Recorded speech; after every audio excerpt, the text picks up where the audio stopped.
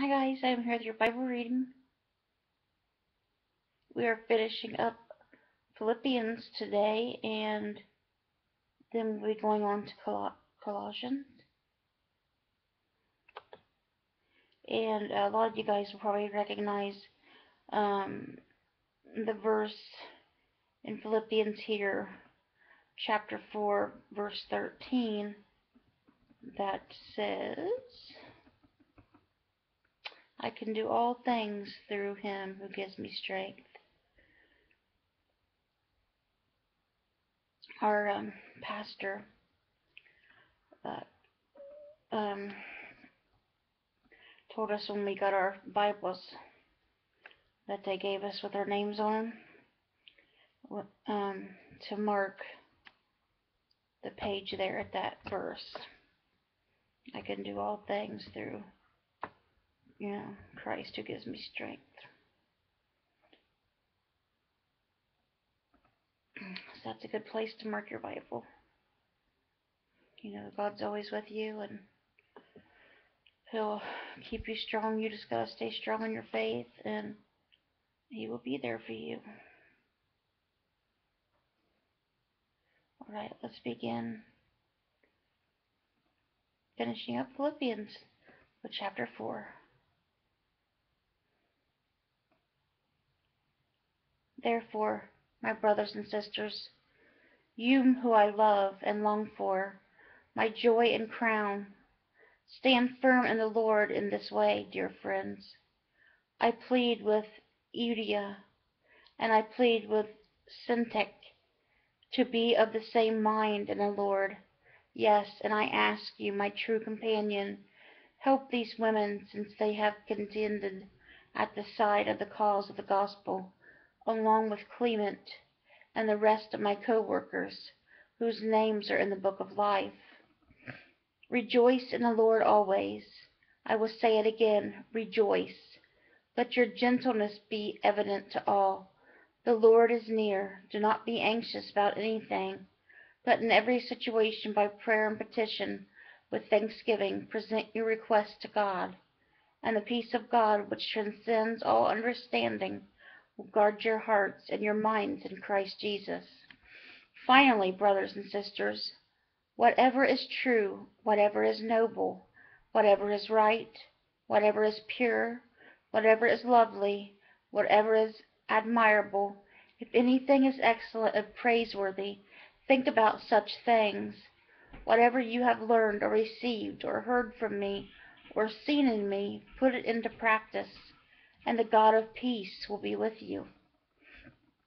I rejoice greatly in the Lord that at last you renewed your concern for me. Indeed, you were concerned, but you had no opportunity to show it. I am not saying this because I am in need, for I have learned to be content, whatever the circumstances.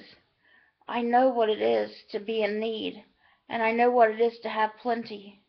I have learned the secret of being content in any and every situation, whether well-fed or hungry, whether living in plenty or in want. I can do all things through him who gives me strength. Yet it was good of you to share in my troubles. Moreover, as you Philippians know, in the early days of our acquaintance with the gospel, when I set out from Macedonia, not one church shared with me in the matter of giving and receiving, except you only. For even when I was in Thessalonica, you sent me aid more than once when I was in need. Not that I desire your gifts. What I desire is that more to be credited to your account. I have received full payment and have more than enough. I am amply supplied now that I have received from Epaphroditus the gifts you sent. They are a fragrant offering, an acceptable sacrifice pleasing to God, and my God will meet all your needs according to the riches of his glory in Christ Jesus. And the final greetings to end chapter 4 says, greet all God's people in Christ Jesus. The brothers and sisters whom are with me send greetings. All God's people here send you greetings, especially those who belong to Caesar's household. The grace of the Lord Jesus Christ be with your spirit. Amen. And that's where we finished up Philippians, and tomorrow we'll start on Galatians. Sorry, I was having that severe pain down in the bottom of my stomach, right side of my stomach. Been doing that for the last 2 days now again, off and on. It's not constant, it like comes and goes. So when it comes, it feels like somebody's jabbing a knife in you and twisting it. Nobody knows what's going on. Alright. Our psalm for today is Psalm 75. For the director of music to the tone of Do Not Destroy, a psalm of Asaph, a song. We praise you, God. We praise you, for your name is near. People tell of your wonderful deeds. You say, I choose the appointed time. It is I who judge with iniquity.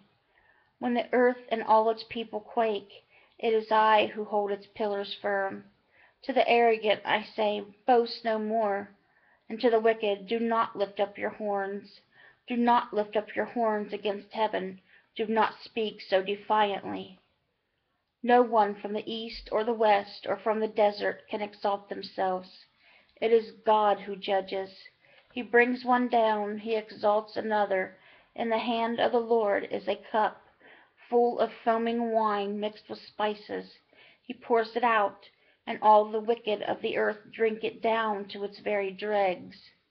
As for me, I will declare this forever. I will sing praise to the God of Jacob, who says, I will cut off the horns of the wicked, but the horns of the righteous will be lifted up.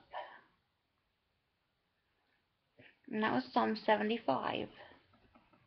And lastly, for our Bible reading today, we got two sayings. It's Proverbs chapter 24, verses 17 through 20, and it'll be in sayings 28 and 29. Saying 28 says, Do not gloat when your enemy falls. When they stumble, do not let your heart rejoice, or the Lord will send and disprove and turn his wrath away from them.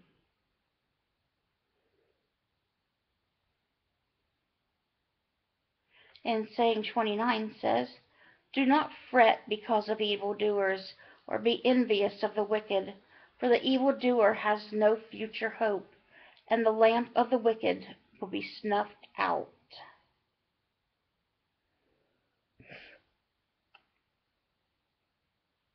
So you see, all the bad people will get what they deserve, and we'll get what we deserve.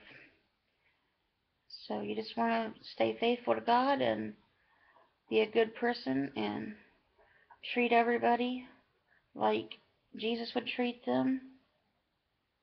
A lot of people going out today. But I'll let you guys go. I'll have to take some Tylenol or something for that pain down there. I've already got like 5 Salon Paw pain patches on it. It's not helping. Alright guys, that was our Bible reading. I hope it touched your guys' hearts. I hope you guys are having a blessed day. Let's bring those souls to Jesus, and God willing, I'll see you guys again tomorrow with another Bible reading. Bye guys. God bless.